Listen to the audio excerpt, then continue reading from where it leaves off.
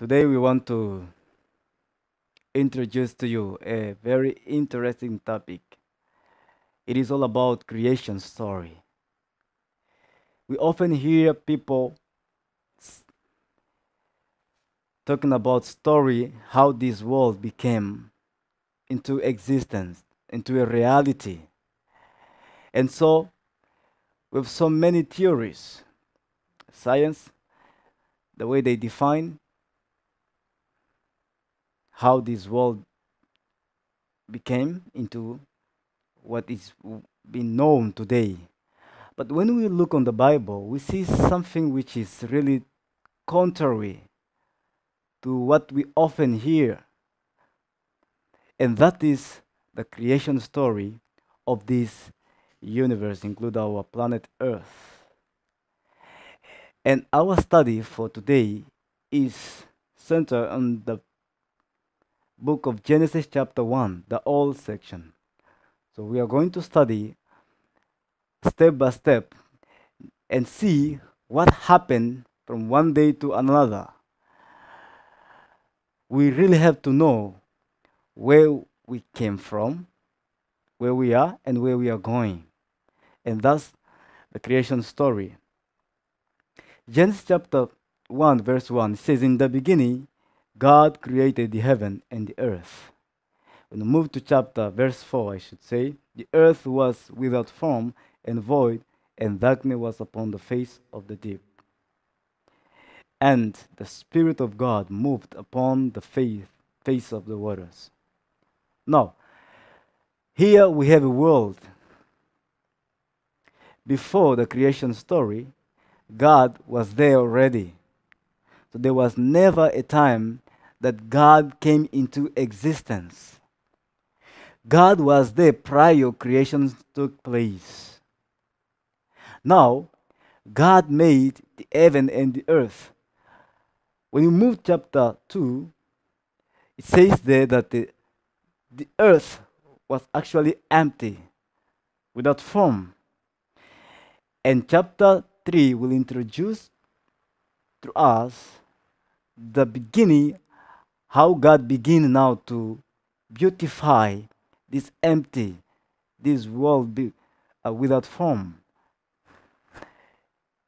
And God said, "Let be light," and there was light. And God saw the light that it was good. And God divided the light from the darkness.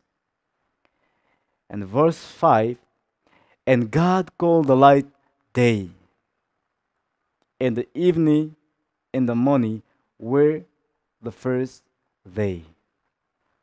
First day of the week, it is Sunday. I was talking to someone just recently when we talk about this issue of creation. My friend told me that he does really not believe on the chronological days of the week. He say it to me because when we study about the last day of creation, we come to that later on. But just to give you an idea how people define first day of the week, they say first day of the week is 7 day, is the 7th day of the week. But the Bible says the first day is the Sunday. So we count the day from left to right and not from right to left. The Bible says in the first day God did something, and that was to bring the light. And God called that light day. Now, in the second day, God had done something which is different from the first day. Now, we are talking about the creation of the world, which took place on the 6 days. I mean, literal 6 days of the week. Now, here we have the first day, God brought into existence the light. And now, moving to the second day, verse 6, God said, "Let be a firmament in the midst of the waters, and let it divide the waters from the waters. And God made the firmament and divided the waters which were under the firmament from the water which were above the firmament. And it was so. And God called the firmament heaven, and evening and the morning were the second day. So we see here God made separation from the firmament.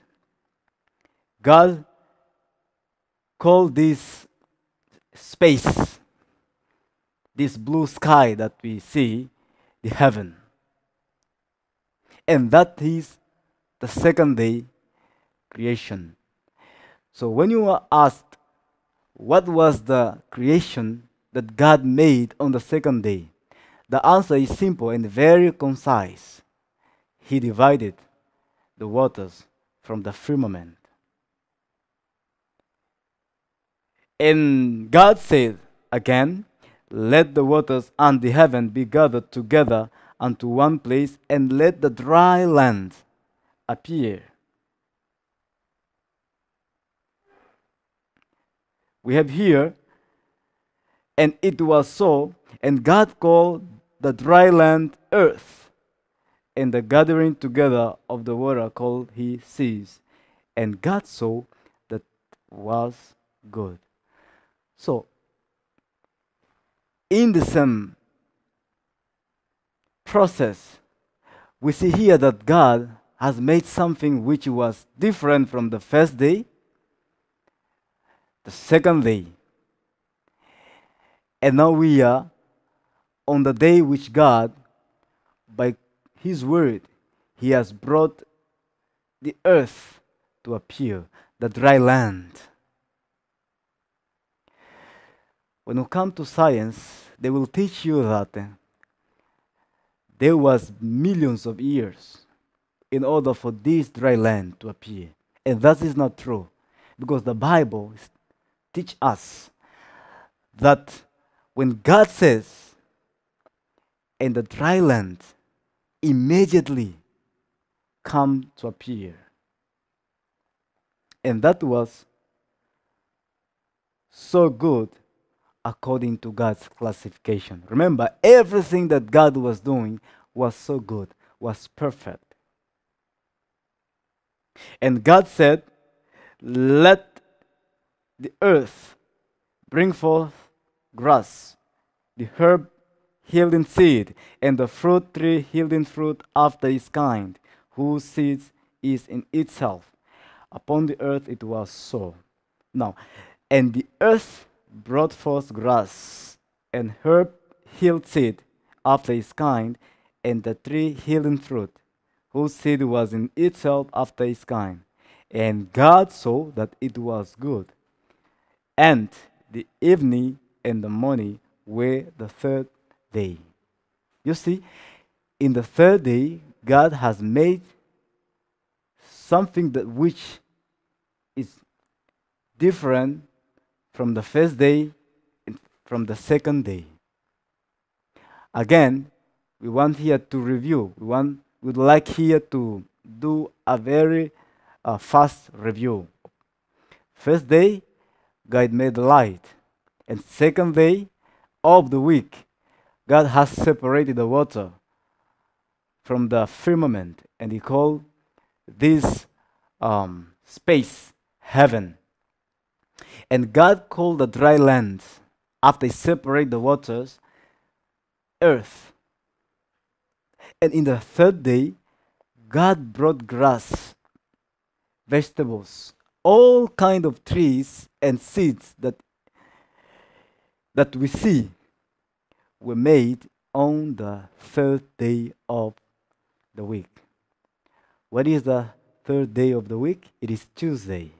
So now we have here Sunday, God's bringing the light, and Monday, the separation of the waters from the firmament in this space that we call heaven, and the earth itself, the dry land with different kind of trees, vegetables, all these things were made in the third day. So those are days of the week. Let's proceed. What was the works that God did on the fourth day? We're talking about Wednesday, fourth day of the week. Let's read together. Verse 12 of Genesis chapter 1. It says, "And the earth brought forth grass." We'd like to move fast. Let's jump to verse 13. "And God saw that it was good, and the evening and the morning were the third day." And verse 14 says, "God said, let be lights in the firmament of heaven to divide the day from the night, and let them be for signs and for seasons and for days and years. And let them be for lights in the firmament of heaven to give light upon the earth. And it was so.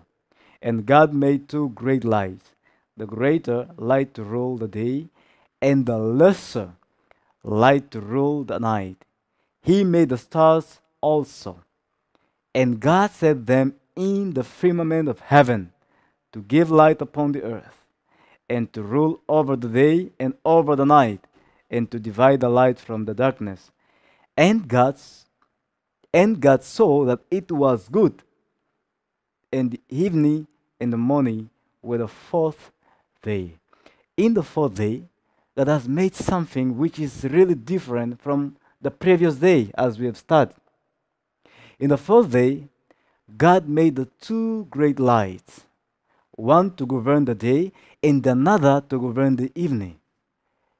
We are told here that in this day, God also made the stars, the beautiful stars. So when you look at the firmament during night time, you see different stars in heaven.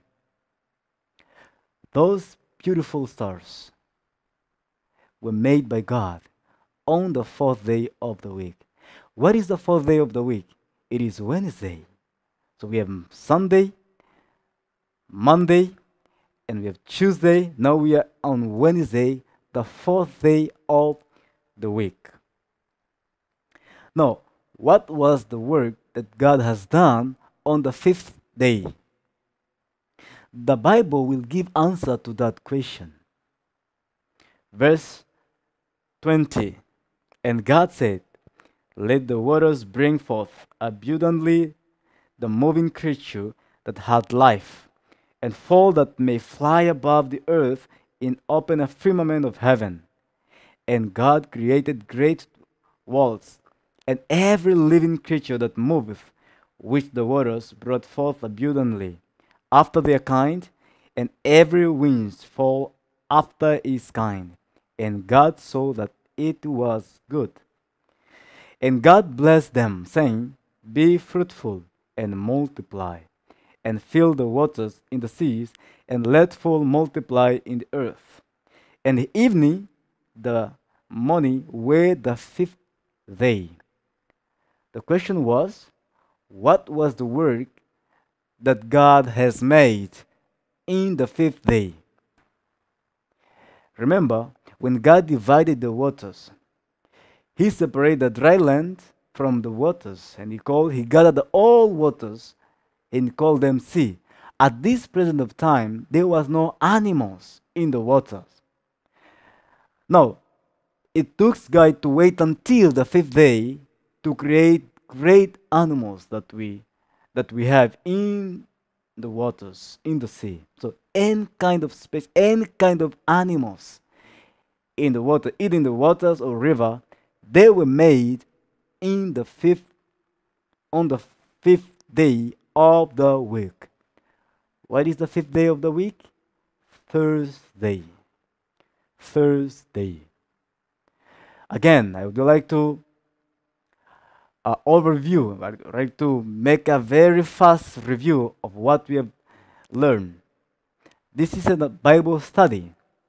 First day, God created the light, and second day, God created the firmament and divided the waters from it. God separated them and he called the dry land earth. And when it come to the Tuesday, which is the third day of the week, God created the grass and every kind of trees that we have. In the fourth day, God has made the two great lights, one to govern the day and another one to govern the night, together with those billions of stars in our system, solar system. Now, in the fifth day, as we have said, God brought into the water different kinds of animals, big fishes. These were made according to the Bible, the Word of God, in the fifth day, which is Thursday. Now let's see what was the work made by God in the sixth day. 24. And God said, let the earth bring forth the living creature after his kind, cattle and creeping thing, and beasts of the earth after his kind. And it was so. Remember, when God speaks, there is a power that comes from there. God speaks and things come into existence. A creation from nothing. Ex nihilo. God is bringing things into existence out of nothing. There is a power from the mouth of God that brings things into existence. So when God says, this is what the Bible says, when God says, let the earth bring forth living creature, and immediately this thing comes through.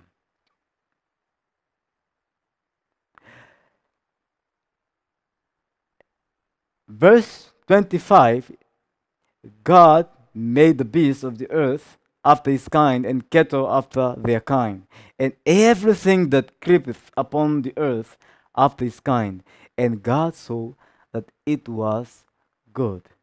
There is uh, a, a classification in each creation when God says, and when things happen, when things comes through, when things come forth, God give a classification, good and good. And what God made is actually good. Whenever God says things happen, and that is good. We have here a God who designed our universe, our world, our planet Earth. The best designer ever. God, the Creator. Let's proceed. Now, when come to verse 26, we see a very special creation that God has made. That God did not just said and things happened, but he even made something. He took God's hands to mold that special creation among others creation. It says, and God said, let us make man in our image after our likeness, and let them have dominion over the fish of the sea, and over the fowl of their hair, and over the cattle, and over all the earth, and over all every creeping thing that creepeth upon the earth. So God created man in his own image. In the image of God created he him. This is to contradict the theory of evolutionism. Evolution, as thought people, has poisoned the mind of human being that the man came from the monkey. But I want to tell you, and I have a good news, that you and I are not a product of a monkey. We were created by God. God designed us. He made us in his own image. And that's the good news. We are not monkey. Rather, we are a product of God's hands creation. We are God's His own image. And in His own image, He has made us. And this is what the Bible is teaching us. God created man in His own image. There is no such term here, monkey made a man, as the evolution theory has been teaching people around the world. And unfortunately, people believe. I wonder how people they can believe on such kind of theory based on experimentations, based on footnotes and bibliography, internet. I wonder, even people who can think, they are easily deceived by accepting, embracing that kind of teaching that man is indeed a creation, a product of evolution. And this is not true. For the Bible, as the Word of God says clearly that the man has been made. He was created. Human being, a product of God's creation. And in the image of God, he was made. And verse 28 says, and God blessed them. So after God has made them, God blessed his creation. God bless the man he has made. God bless human being. And said unto them, be fruitful and multiply, and replenish the earth, and subdue it, and have dominion over the fish of the sea, and over all the hair, the fall of the hair, and over every living thing that moveth upon the earth. And God said, behold, I have given you every herb-bearing seed which is upon the face of the earth, all earth, and every tree in which is the fruit of a tree yielded seed. To you it shall be for meat. And to every beast of the earth, and to every fowl of the air, and to everything that creepeth upon the earth. So we see in the fifth day, God has made something which is totally different from the creation, from the first day, second day, third day, fourth day, and fifth day. And now here we are in the sixth day of the week, creation story. What is that God has made? He made all these kind of animals, living creatures, include human beings. We can even name some of them: the cow,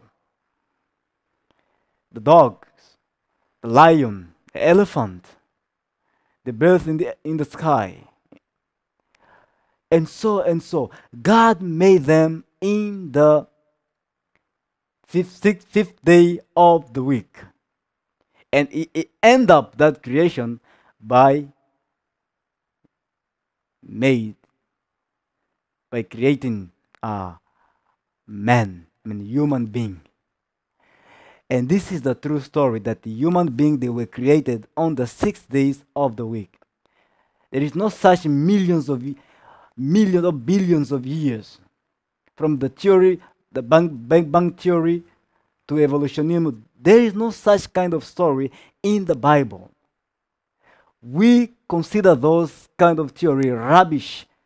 Those are not true. Those are theories from man. But what God is teaching us, what God wants you and me to know, is that one day He created this earth that we are living in 6 literal days of the week. 6 days. In the 6th day, God created you and created me. He created animals that we see. Those were made on the 5th day. Now we are come to the last day of the week. So 6th day, now we move to the 7th day. What was the creation that God has made on the seventh day. Kindly turn your Bible, and let's together read once again. Genesis chapter 2, verse 1, 2, and 3. Thus the heavens and the earth were finished. The Bible says, thus the heaven and earth were finished, and all the hosts of them. And on the seventh day, God ended. Mean to say, the seventh day was the end of all God's creation. Literal 7 day of the week. What is impossible for men to believe is that this universe were made, this earth were made by God in 6 days. It's impossible for an atheist scientist to believe that this universe, this earth, include our planet Earth, especially our planet Earth, were made in 6 days or 7 days literal of the week. 7 days, 7 literal week days of the week. For them, it's too ridiculous to believe. But the Bible, the Word of God, had said so, and we believe that He is His Word. He is a powerful God, Creator. For God, there is nothing impossible. What is impossible for man, it is possible for God. And therefore we believe that this earth, this planet Earth, was made by God in 7 days, in 6 days. In the 7 days, God ended. The Bible says, God ended. In the 7th day, God ended all creation that He has made. And what happened? God ended His work which He has made, and He rested on the 7th day from all His work which He had made. Verse 3. God blessed the 7th day and sanctified it, because that in it He had rested from all His work which God created and made them. We see that in the last day of His creation, God, He Himself decided to stop in order for Him to rest, not because He was tired, but He said it in order to give an example for us from one generation, from Adam's generation to the last generation that would come after Adam's, that on the 7th day we should rest, because God had rested in this day. He blessed this day. Not only that, and He even made this day holy. So you see that in this day God made 3 things special which you cannot find in other days of the week. And those are the key words. God rest, God blessed, and God sanctified this day. It is a very special day, a day of spiritual refreshment, a day where we come to God, we come together in deeper communion with our God, a day that reminds us that one day this world was created. That's why we call a memorial day of creation. It is the center of God's creation. 7th day, Sabbath day. Sabbath, the 7th day of the week. Just this week, again, I was discussing with one of my Bible student interests. And after he had learned the story of creation, he decided to share with his classmates what he learned from God's Word. And his classmates were so angry in a sense that they want to accept it. And they told him, no, this is not true. The 7th day actually is the Sunday. But we learn in the Bible that the 7th day is the Sabbath day. The Sabbath day is the seventh day of the week, the last day of creation. So the first day is Sunday, as well known. So even dictionary give us a very clear definition that the first day of the week is known as Sunday. And we come to the second day known as Monday. And Tuesday, Wednesday, Thursday as the fifth day. And we have the Friday, which is the fifth day. And finally, we have the seventh day, which is the Sabbath. The most important day in the creation story. Why we want here to emphasize? Because God made it apart. He separated this day from others. In this day, we don't see creation of animals, creation of vegetation, creation of separation from. No, in this day, we see God deciding himself to rest. For he had blessed this day, and he declared it this day holy from one generation, from the generation which began with Adam until to the last generation. In a sense, the Sabbath day is eternal.